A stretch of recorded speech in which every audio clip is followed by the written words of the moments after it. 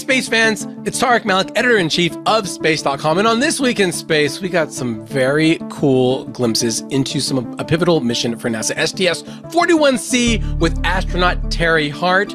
That's a mission that set the groundwork for long-duration material science in space and satellite servicing. Check it out. Well, you know, one of the things we wanted to talk about was the mission, right? Terry's flight in space in 1984, STS-41C, of which the most visual part, obviously a moving experience for Rod and I, was seeing the mission as it debuted. But in The Dream Is Alive, actually, I have that on DVD and the soundtrack. It's amazing. So, but I know, right?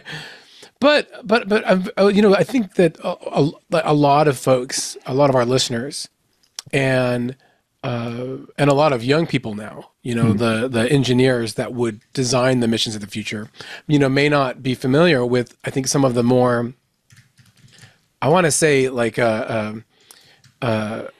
milestone moments of that mission. So STS, just as a reminder for folks, it was a mission in 1984.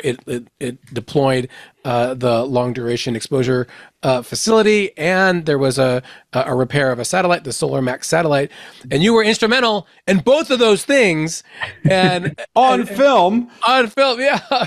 And so you know, I want to ask kind of how you approach and train for that mission, and where you see it as in terms of like the science that and operational knowledge that came out of it. But if you can kind of give our listeners a synopsis kind of what the mission, like the primary goals were, and then we can start from there to talk about it. Yeah, at that time, this was we were the 11th flight of the program.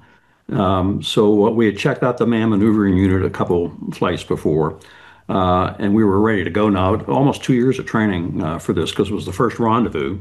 That was one of my duties. I was a rendezvous officer for Bob Crippen, our commander, of course, and Dick Scobie, our pilot.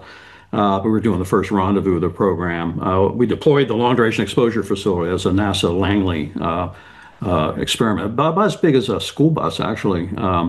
And it had it had 85 trays on it, 150 scientists from all around the world. They contributed these experiments for micrometeorite collection and cosmic rays and all that stuff. It stayed up for 6 years, and then Bonnie Dunbar captured it and brought it back. So that was day two. Then we were in the process of doing the rendezvous, and we caught up to Solar Max, which had been launched in 1980 on a Delta.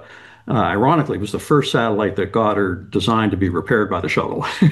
And about 3 months after it was on orbit, it actually blew some fuses. It had a thermal hotspot in the attitude control system, and the fuses derated, basically, and they lost control of it. So it was spinning slowly, but spinning sort of pointed at the sun to keep its batteries charged. But for years, you know, it was waiting for us to get there in 1984 then. So all the stage was set, you know, to do all that, and we had decided to use the man maneuvering unit that George Nelson, Pinky, or Jim Van Hoft and Ox, you know, so Pinky and Ox were our two spacewalkers. So they were outside, ready to go. We just finished the rendezvous. I had the arm ready to go, and Pinky was going to dock to the Solar Max, stop the rotation, and then I could grapple, because the grapple fixture was right underneath one of the solar panels. So it was kind of hard to get at if it was spinning. And we were all set for that to work. And Crippen did a beautiful job of bringing the Challenger in like real close. And Pinky flew over, and he went to dock, and he bounced right off the satellite. And so what was that? You know, no one could figure out why the jaws didn't grab the pin on the satellite. So he did it again, and I think he did it a third time. And each time he hit the satellite, he imparted energy on it. So now the satellite, instead of just spinning slowly, it's tumbling. So we were beside ourselves, not knowing what happened there. So we didn't want to get dangerous. So we brought Pinky back into the payload bay. And I tried a couple times to get that fixture, but every time I was getting close, I would reach one of the limits of the arm, you know. So it was a real mess, and mission control didn't have any idea. So we backed away several miles, you know, behind the satellite then, and parked in the same orbit for a day. And then, fortunately, the Goddard people had some control. They had a program called BDOT, which reacts the torquers against the Earth's magnetic field. and they managed to get the energy out of the spinning satellite, the tumbling satellite.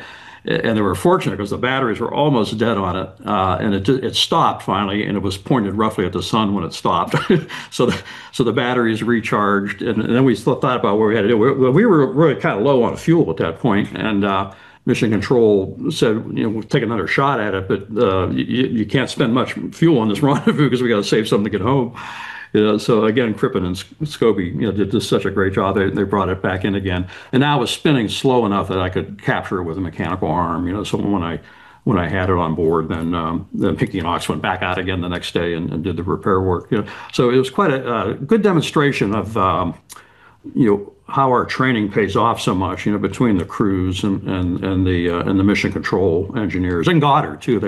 Everyone was involved. There were hundreds of people trying to make this work, and we pulled it off, so it was quite a nice accomplishment. Wow. That really is an amazing achievement.